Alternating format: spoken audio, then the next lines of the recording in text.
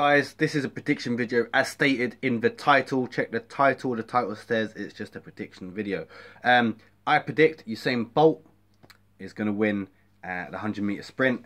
I thought Gatlin, then I think Bolt, then Gatlin, then Bolt, and I'm going to stick with Bolt now. And the reason why I'm going to go with it is just because the World Athletics 2015, Justin Gatlin came into that event, the final of it, in the form of his life, winning I think 15 consecutive races, something like that.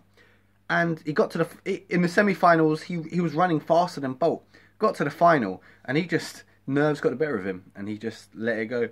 And you could see the form when he was running, that he actually ran like his just form went out the window. He lost balance and stuff like that, and when he came over the line, he was stumbling. So I'm going to go with Bolt. Post comments down below. Let me know what you guys think. Do you think Bolt is going to win? Do you think Gatlin's going to win? The race is very soon. I think it's in a matter of hours, 2-3 hours time. So it's not long to go.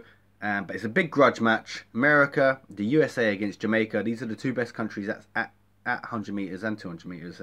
They seem to bring the most champions. So yeah, post comments down below. Let me know what you guys think. Who do you think is going to win? And if you're watching this after the event and Bolt wins, then hey, I got the prediction right. If Bolt loses, then I got it wrong. Who cares? Anyway, catch you guys later.